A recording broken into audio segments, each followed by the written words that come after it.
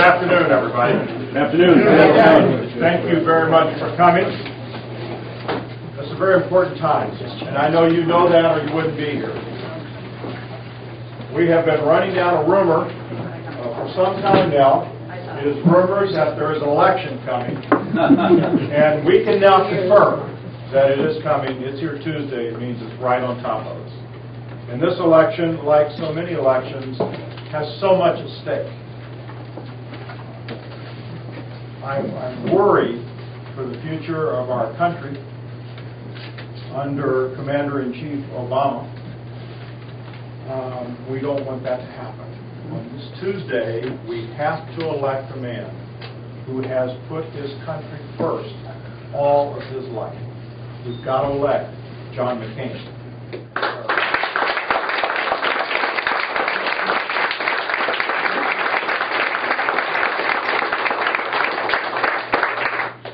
There are many other races that are important across the country. Races for the United States Senate, races for the United States House of Representatives, races right here in Minnesota for the state legislature. And so much hangs in the balance. I've been teasing my friend Norm for years. When the Republicans were in the majority, I used to say all the time, that darn Senate, they can't ever get anything done. And now, with Majority Leader Harry Reid, I say, thank God the Senate can't get anything done.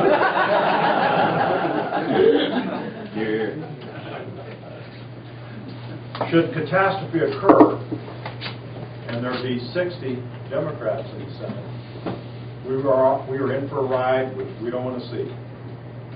There's nothing stops, not even a speed bump out there. With President Obama and Majority Leader Reid with filibuster-proof Senate and Speaker Pelosi, that's a ride we don't even want to imagine. Nope. There's a lot at stake here.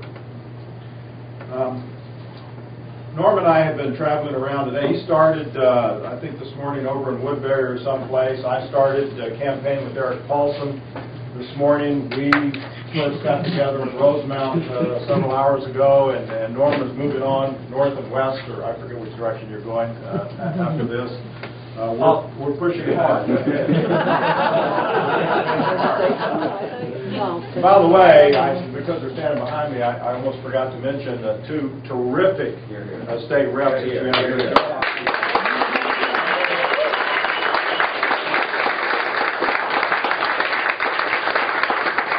It is true that Norm and I really do, in this case, plan to ride in on their coattails. Look,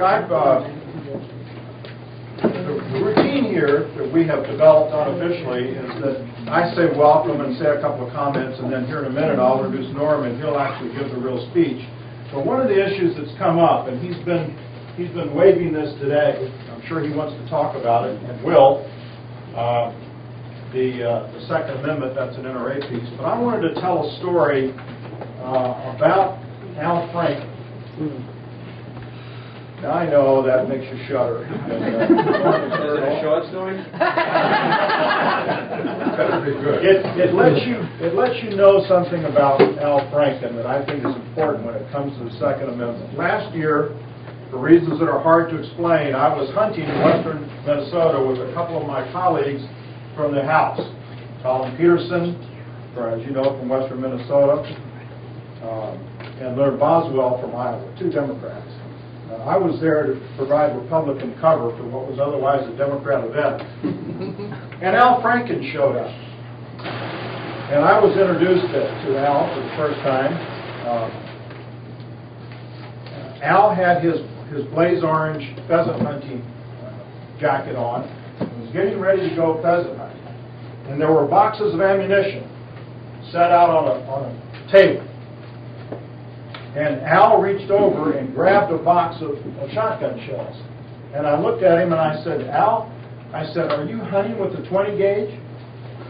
And he said, well, I don't know.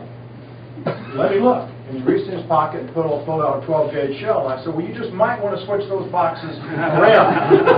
Now, this is a guy who pretends to be a supporter of the Second Amendment.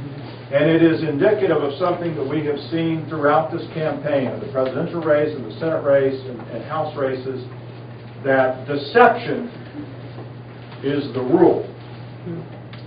And that's putting it as kindly as I can put it on the other side. We don't seem to care about truth. My opponent, for example, is running an ad on television attacking me for voting for the, quote, bailout, which he says he would have voted for. Now, he doesn't tell you that in the ad, that he would have voted for it. It is just dishonest. And it is the rule rather than the exception in what we're seeing here. So, big day on Tuesday. I know that you all are going to vote. Some of you may have already voted. And if so, I'll presume to say thank you for voting for us. You're going to vote. We're not worried about you. It's your neighbors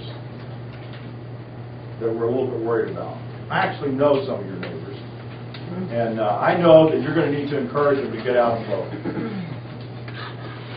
Some of them are getting ready to head to deer camp because they know the difference between 20 gauge and 12 gauge. They're getting ready to go to deer camp. You need to get them, make sure that they vote. People who live across town, people who live in other towns. You've got to get them to vote. It is so important. We've raised all the money. We've spent all the money. We're traveling around. We're working as hard as we can. Paul and Joe and Norm and me, we're doing as much as we can. Now we need you. I'm personally hoping that the mayor is going to get out there and start going door to door for us and everybody. That's what you mean. We need you. Well, I told you my job was to just to say welcome and thank you, and then I'm going to introduce somebody to you that I know you really came to hear. Before I do, I want to say this. It is absolutely critical that we get a senator in office who knows which justices that are appointed to confirm and which ones not to confirm. Who knows the difference between a 12 gauge and a 20 gauge and knows what the Second Amendment really means. Someone who knows the value of life. Someone who is a serious legislator. Not a professional comedian. A serious legislator who has proven that he knows how to get things done. He got things done in St. Paul, he's getting things done in the Senate. So, your job now is to welcome my friend and your friend, our Senator, Norm Coleman.